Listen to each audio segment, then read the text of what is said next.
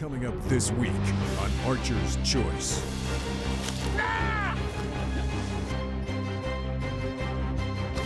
My vixen baby.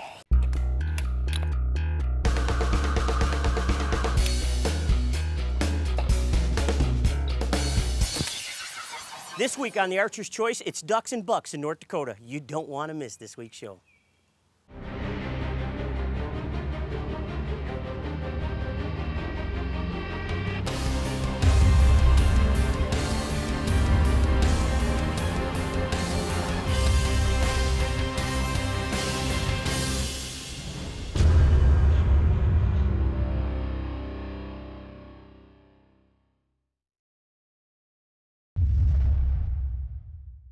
Well, this week on the Archer's Choice is unbelievable. We're going back for ducks and bucks, baby. You betcha. North Dakota, the Brandt brothers, Double B Outfitters. One of our favorite places to go in the fall. Absolutely. I think we have it's just locked into GPS for that, you know, October 19th, around that period. It's just, we're heading north to the Brandts. Yeah, and this week when we were up there, we had Delta Waterfowl join us. What a great organization. And yeah. I mean, you talk about trying to teach everybody conservation, duck and waterfowl management, but not only waterfowl, but everything. Well, I think they tried to help us learn how to duck hunt, and I don't know that it helped us any. I think they realize that we are a lost cause. I think we're helpless. Yeah. This week's lucky logo is Beeman's, baby. That's right, and the lucky person that finds that Beeman logo is also going to get a Nikon Archer's Choice rangefinder. Oh, and some other goodies from Mountain Mike's and LVE, so they're cleaning up. Well, we've got lots of bucks and duck footage to show you this week, so we need to get going. We should start off with my hunt. With my hunt, well, we don't want to give it away, but we just need to start off with my hunt. It's short and sweet.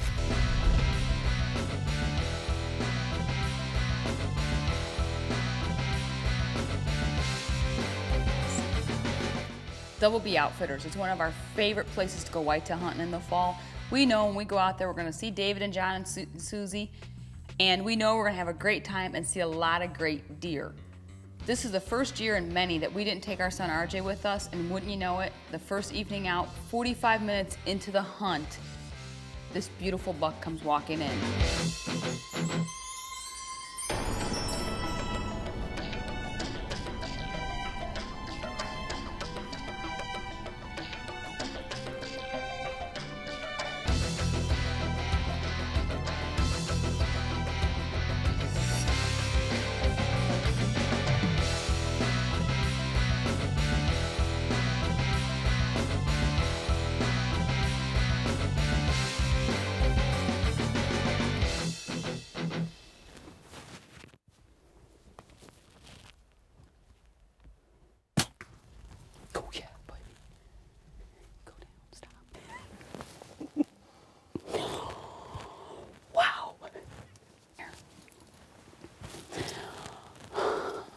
We've been in the stand. Oh my gosh. Oh my gosh. That's insane. Oh, we had a little fork and a doe and a yearling come in first, and they're milling around out here, and then we had a couple more does coming in, and we saw a bigger body. Put my binoculars up and I'm like, that's the 10. They told us that it's a 10, and his fours kind of curve in almost like a claw.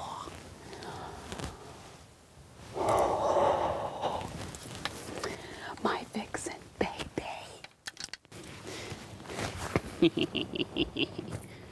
Okay, well, go get my buck. You stand over here, and my arrow, where? Oh, look at that. That looks pretty, doesn't it? Perfect. I mean, I know it's pink fletching and all, but that just added a little more color to it, that's all. Just added a little bit more color to it. Oh, look at that. Oh, look at him. Oh, and he didn't go anywhere. Thank you, guys. Great shot. Johnny, good job. Thank you so much. Oh, look at him. He's pretty. He is beautiful. Yes, he is. Look at that. Perfect shot. Look at him. Good mass, nice time. Yes. Good mass in the time. It's a beautiful buck. Don't go anywhere. We'll be right back with more ducks and bucks up at Double B Outfitters. And David and John go, I know where they're going. Oh, look at this. Look at this. Ooh. I'm impressed. I'm impressed. Huh? Well, welcome back to the Archer's Choice. You know, it was Vicky's turn, as usual, for the first night out. And, well, first night, the Vixen spoke, and the Vixter did it. Another good Double B buck. A great buck. That's right. And 140s. You did good. It's about time. I guess so. What do you mean you guess so? Well, you take so long sometimes, you know? Gee whiz. Perfection takes time. Oh, geez, Ralph. Would you get busy? I'm going to try again, okay? No, we were seeing deer all over, and they were coming in. And I mean, the crazy thing was, we spotted a few mature bucks, and they were staying up on the high side. And when we got back to camp, you know, we told the guys, and David and John go, I know where they're going. I'm like, well, do we have a stand there? They said, when the wind is right, we're going in there. Well, I think it was 2 nights later, the wind was right.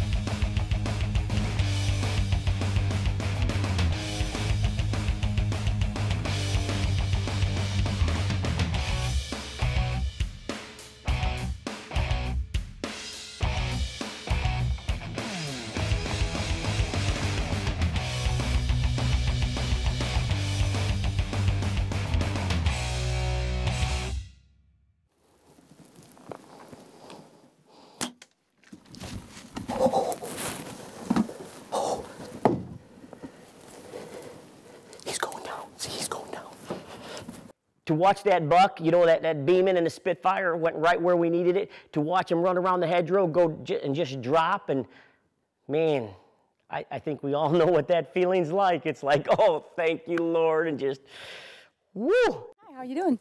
Congrats. Okay, he was right there. Okay. I shot him, and he ran that way. And normally we'd follow blood, you know what I mean? Yeah. But, bum, bum. They came right down the road. Yeah. Oh, look at this. There he is. Look at this. Wow. Double B, baby. Yeah. Look at this buck. Beautiful. Look at him. Look at Yeah. Look at. Look at the points on him. 1, 2, 3, 4, 5, 6, 7, right? 8, 9, 10, 11, 12, 13 points. Ah! Good job. Oh boy. Wow. He's a 7. Good job. Good job. Thanks, guys. Thank you. And as usual, when you got the chance, you got her done.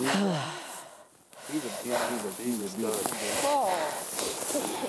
He's a 6 by 7. Oh, he's beautiful. Look the way the main. Look at this. What is he? Bladed. He's bladed. 7. 7 by 6. Big deer too. He's beautiful. Yeah, he is. The big body. He's a dandy. Look at his neck is all. Do you want to shut these lights off? I think you're fine. Yeah, looks right. Good job, Rolf. Thank you, guys. Great job. Thank you. Thank you. Thank you, brother. Don't go anywhere, because when we come back, we're still ducking and going after the big bucks in North Dakota with Double B.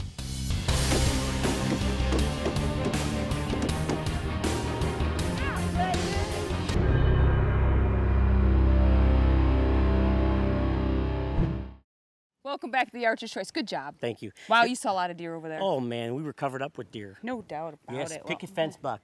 Picket What are you doing? Stop. I was going to shoot another one. We're going to go into waterfowl, but I was going to shoot another pigeon. Put the bow down. Put the hoist down, honey. Why? We're going with Delta. We're going waterfowl. Yeah.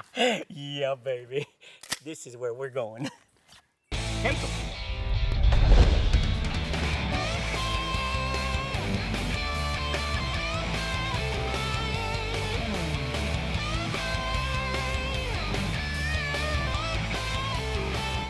This is for Joe's license for Canada next year.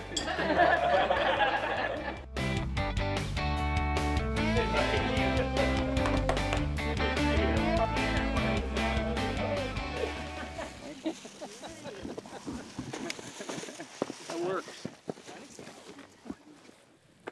Actually, we should open this up here. Actually, it's a, so you have an 8-foot pipe here, base pipe. That's what goes in first. You use the post pounder.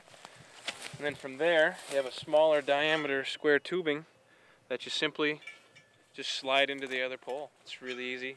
And it's something you do have to maintain every year. And that's the fun of it too, going out there every year, checking it out, taking a look at if it was used or not. Okay, what you're looking for when you go out and check them every year is remnants of a bowl.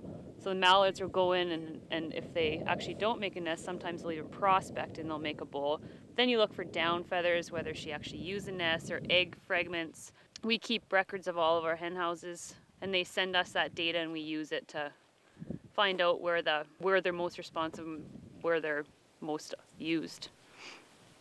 I'll tell you what was awesome is to share the experience and to learn more about Delta waterfowl with Joel and Carly there. And Carly, being another woman hunter, her and Vicki just bonded, and it was so awesome to see that they both have the love and the passion and the drive. And you know, Joel and I are sitting back because we said, well, you know, girls, maybe it'd be better you to walk out in that swamp because you have the waders and, you know, and put up the waterfowl nest, the duck nest. And then we're sitting there going, as they're walking out, sinking all the way up to, you know, up to here. We're like, yeah, this is cool, man. I like this. I dig it. Just so you know, we had our concerns about that water being over Ralph's head. That's why Carly and I offered to go into that water and get that nest put up.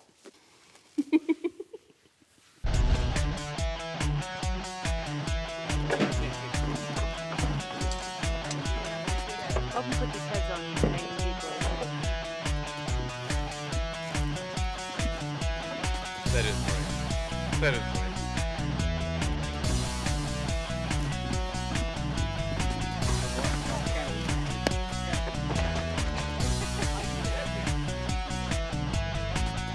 It was such an honor and a pleasure to share camp with Delta Waterfowl. They taught us not only about the organization as a whole, but how much they're so concerned about not only the habitat and the restoration, but the future of the waterfowl and the hunting. They are so big in getting the youth and the women and bringing the families to understand and respect and enjoy the waterfowl hunting that is just, I mean, how cool is that? To have an organization that is not just dedicated to just one part of it, but the whole realm. They're looking at the bigger picture. And to look at that bigger picture in today's world is truly a plus with any organization.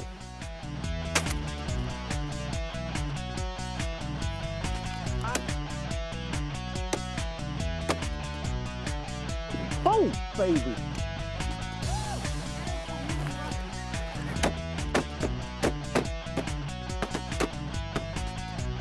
Yeah! Any organization out there that's really into securing our hunting heritage and our hunting futures, that's something that I'm very interested in, and Delta Waterfowl is one of those organizations.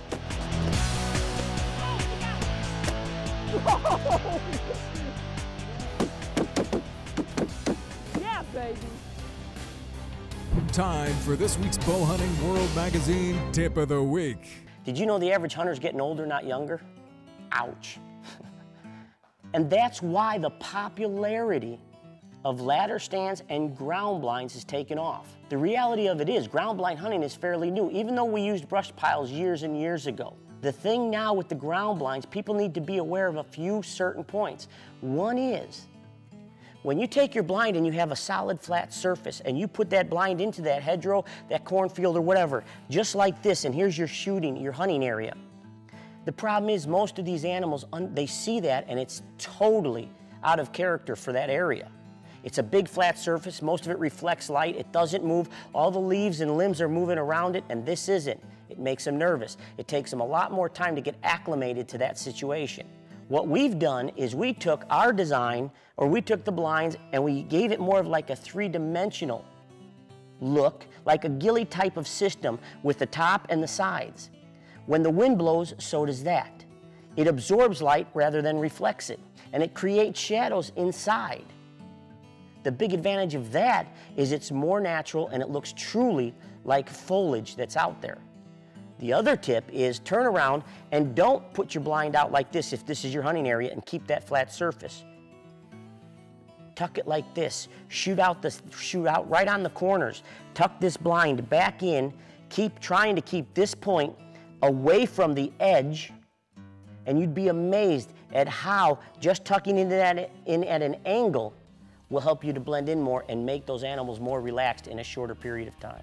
That is your tip of the week. Well, it's my last night in North Dakota, so this is it for us. Welcome back to the Archer's Choice. Okay, now, Did you notice? yeah, what you do with the Benelli? Put the Benelli down, it's time to bow hunt again. Okay, well now Tommy G, Big Tommy G from Cabela's. that's right, Tommy Gallagher, and he is up. Now, last year he passed on a really big Heavy eye guard buck. yeah, that beautiful buck. So now all his friends and relatives are saying, everyone, why did you pass him up? yeah, so now this year we gotta see, what's he gonna do? Is he gonna pass? Is he gonna shoot? What's it gonna be? Tommy G. Come on, let's see what What's happens. it gonna be, Tommy G? Well, it's my last night in North Dakota. We're back in a blind that we hunted several nights ago. The wind's good tonight. We had several deer come in. We just didn't have any shooter bucks. So this is it for us. So we're going to hang in here. We've got perfect wind. We're in here early, and we're going to stay here till the right last shooting light and see what happens.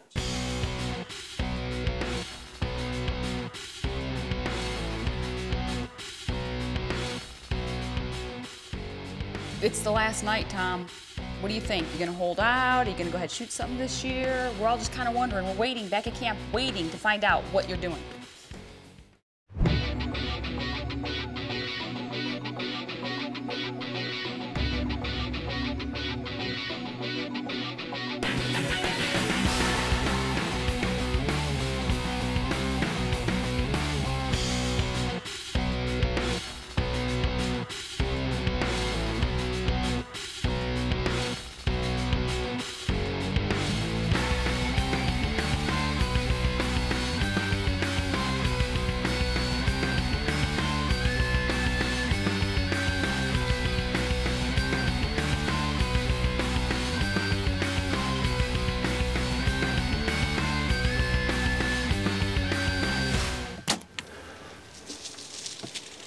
How about that, Joe?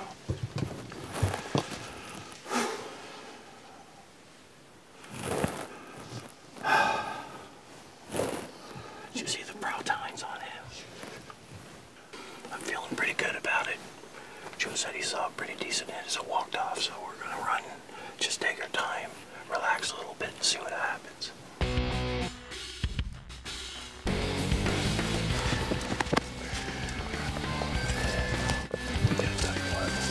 Tiny bit high. You want him right around this corner here? Yeah, I saw him when he went around the corner. Those other bucks were standing there looking. Yeah. There was a coyote standing back about 20 yards, and the coyote stopped and looked, and the buck hit the trees, and the coyote went took off. Did he really? We heard him yipping just a few minutes ago. Isn't that great? Look at this. Coyote's already got to him. The coyote's already got to him. We shot him an hour ago, maybe an hour and 15 minutes ago.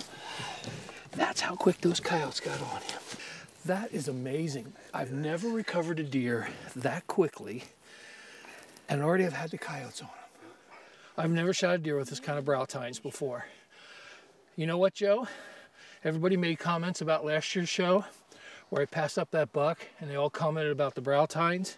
I think it was just destined that we would come back to Double B and with Brent's help get this buck with those double brow tines. Isn't that great? The brow tines on this are just amazing.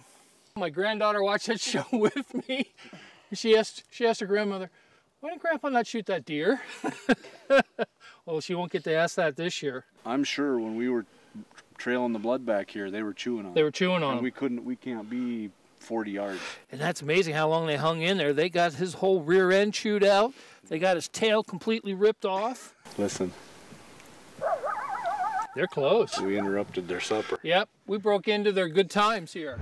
Way to be, Tommy G. He got it, huh? But boy, Yeah. those coyotes. They got on them fast. Holy cow. Really fast. We want to thank Delta Waterfowl. Absolutely. What a great organization. You need to support them. That's right. And we also want to thank Double B Outfitters, David and John, Susie, all them guys up there. You guys rock. If you saw the lucky logo this week. Beeman's, baby.